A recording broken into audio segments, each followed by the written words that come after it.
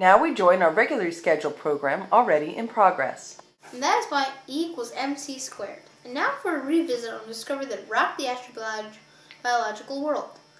5 years ago, Derek R. Lovely and Kazem Kashafi of the University of Massachusetts in Amherst reported the discovery of an organism 200 miles off of Puget Sound. They named the organism Strain 121. The reason why this discovery ever got out of science magazines is because of the record broken by its discovery.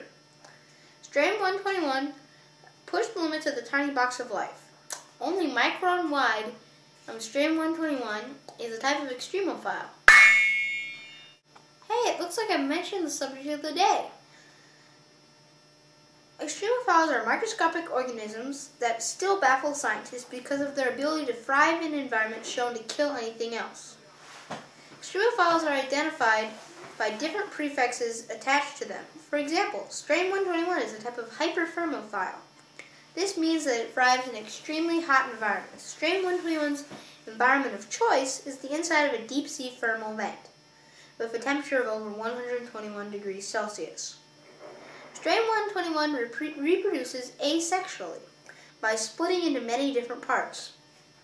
The most remarkable aspect of Strain 121's unbelievable toughness is the fact that after being exposed to temperatures of 130 Celsius for 2 hours, Strain 121 was able to reproduce.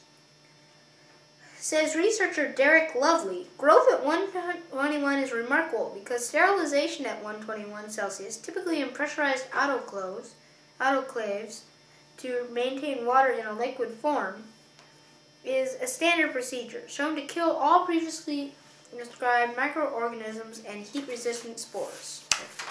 Strain 121 gets its energy from iron by transferring electrons from the iron atom. This ability makes it an object of interest to alternative energy researchers. Scientists think it may be advantageous to use Strain 121 to help clean up nuclear spills.